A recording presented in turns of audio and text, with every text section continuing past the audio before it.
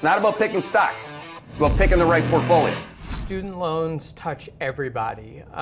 Basically, when you look at the breakout of student loans and where they're held, people think it's like you're under 28 years old, so you're carrying your student loans and you can't go out and buy product from a place like a Revolve, which is probably true.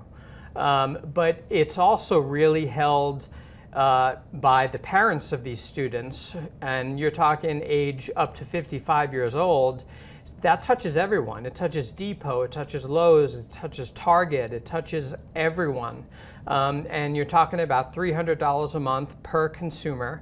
And that's going to touch all of retail. So that's one of the reasons, that's one of the factors that's kind of holding us back from getting more bullish.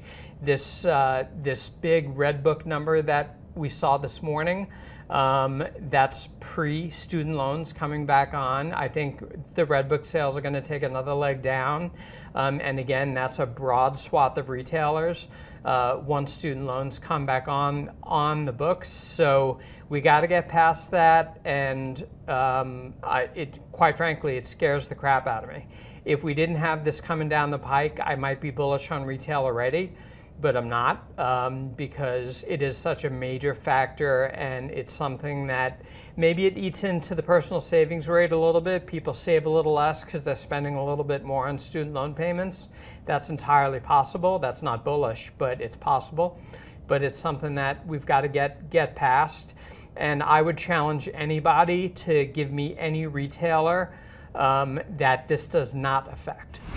Hey there, Hedgeye Nation, or if you're not part of Hedgeye Nation, thanks for watching Hedgeye on YouTube. If you haven't already, make sure to click on the button below there. Subscribe to our YouTube page. You can also follow the link in the description to our website to get even more great investing content.